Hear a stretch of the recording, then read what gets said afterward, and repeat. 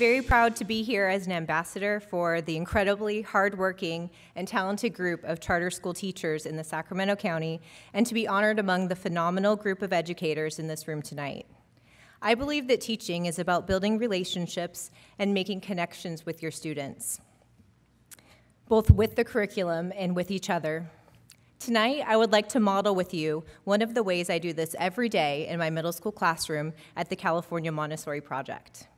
We begin each day with a community meeting.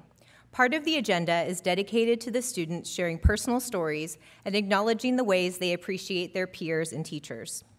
We also play brain game challenges because we all know teenagers are still waking up and probably thinking about their next Snapchat post when the bell rings to start school.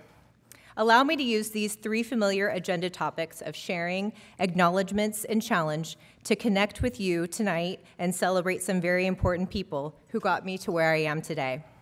Let me begin by sharing how I got my start at CMP. 13 years ago, I received a phone call from the head custodian who worked at the school site where I had my first job as a long-term sub.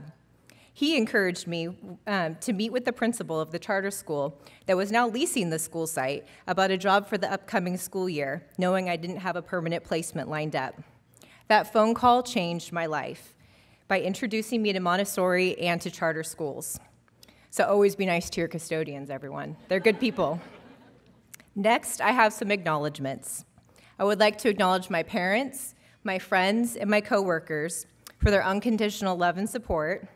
To Gary Bowman, Executive Director at CMP, for providing me with opportunities to grow in ways I never thought possible. Thanks, Gary.